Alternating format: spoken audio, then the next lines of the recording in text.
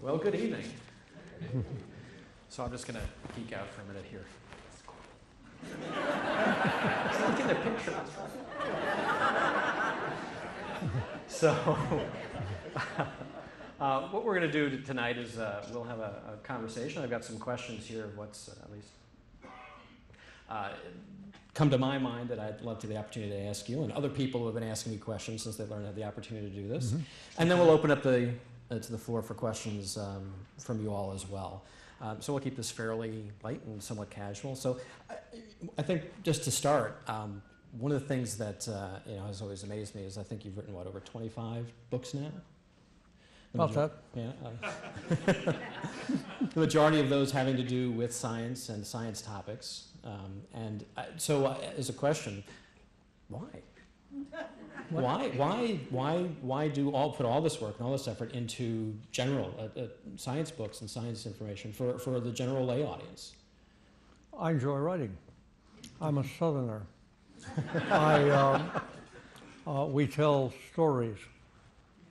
I mean, we love telling stories, that's all. And no, I write easily, and I also am in subjects of science that have a broad interest.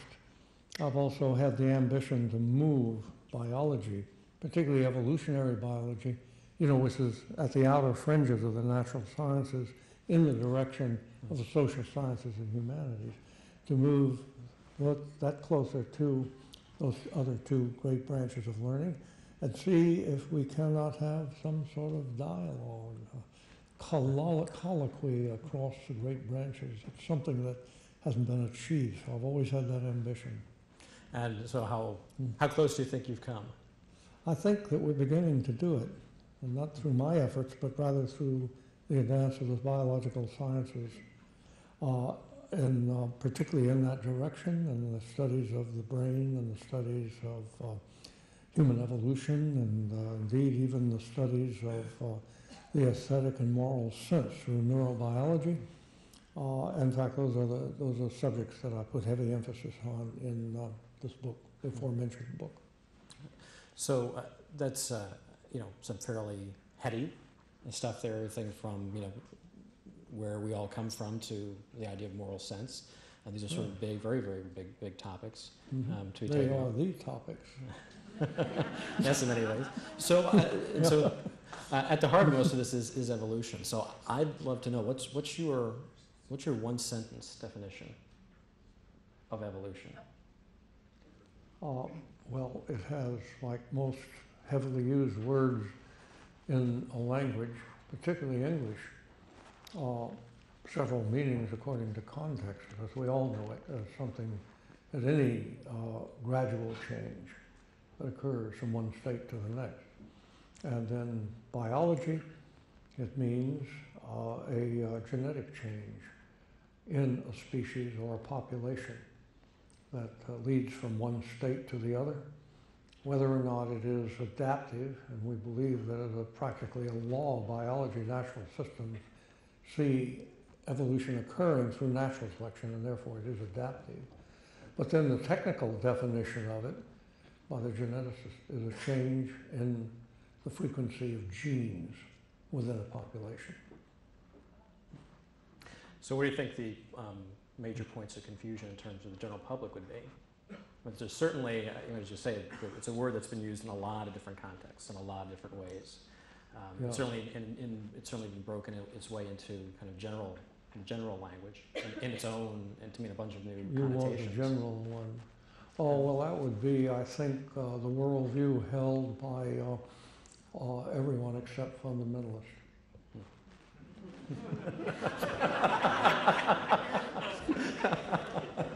All right. So certainly in your new book, you have taken on an issue that's, or put forward a position that certainly has engendered some response, yet again, in terms of your approach to looking at where this idea of altruism comes from. Where does... Yeah, it's always been one of the big questions of biology. But since my research life has been devoted primarily to the social insects, which are the most advanced, have the most advanced social systems, granted, all driven by instinct of any non-human animal. And then, because my interest spread to humans, when I set up the discipline of sociobiology in 1971, it was actually, I had to include humans and took a lot of heat for that. So my interest in humans, by necessity, had to increase, and I have taken a greater interest. And I see, for reasons aforementioned, that we are getting close to bringing the great branches of learning together. And that can be probably the most exciting intellectual development of this century, is to see a continuity of cause and effect explanation and mutual understanding across those great branches. Then I just was drawn into it. I'm interested in evolution as well, and the emerging story of human evolution, the African story, the pre-human phylogeny of humanity, especially now that we can begin to attach it to changes in behavior, led me to want to take what I knew about social insects and about what happened when they achieved this world-conquering state. And it's just a tiny number of species reach what we call eusociality, that is EU with sociology. That means true sociology. It means, that's just a term, but what it means is that it's producing societies that have division of labor, persist over the multiple generations, raise young cooperatively, and have a division of labor which is based at least to some degree in altruism.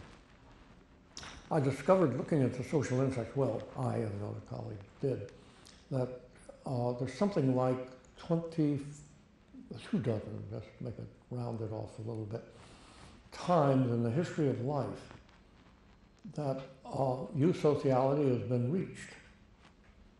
It's a very rare condition, and it was very slow in coming throughout the Paleozoic era up until about 250 million years ago. There was not a single case, even though there were large populations and faunas of insects of all kinds in the coal forest. And then when we got in the age of dinosaurs, there was nothing that we can see any sign of for a good long while. And finally, we got things like termites and ants appearing, and in good time, when they appeared, these rarities on the earth, on the land part of the earth, took over the world. They took over the invertebrate world. Ants alone outweigh vertebrates in most habitats. All the vertebrates on the land, mammals, birds, reptiles, and amphibians, outweigh them 4 to 1. That's an amazing fact. And of all the vast insect mass, biomass, the weight of insects, the ants alone make up, even though they only have a tiny fraction of the species, about 1/3 of all the insect biomass. That's ecological dominance. And the termites have about equal influence as wood eaters. And of course, we all know what homo-sapiens is like. This is the first big animal eusocial species, and I'll go into it now or later, but the astonishing fact that biologists have not noticed, in answer to the puzzle which they had not considered, the one that I just stated, the rarity of it, the long time it took to appear, this advanced state, in addition to never asking that question, they never looked at how it happened. In arguments about the theories of genetics of altruism that have raged, that was overlooked. And so I decided to simply look and call attention to what actually did happen, which we can trace, particularly through those eusocial species. Not just insects, but there are marine creatures too. And it happened always the same way, the same time, all 24, no exception that we're aware of. And it consisted of it's accidental. Evolution is accidental in the sense that each step is a confluence of what's available to evolve, what traits are there to start with. And the particular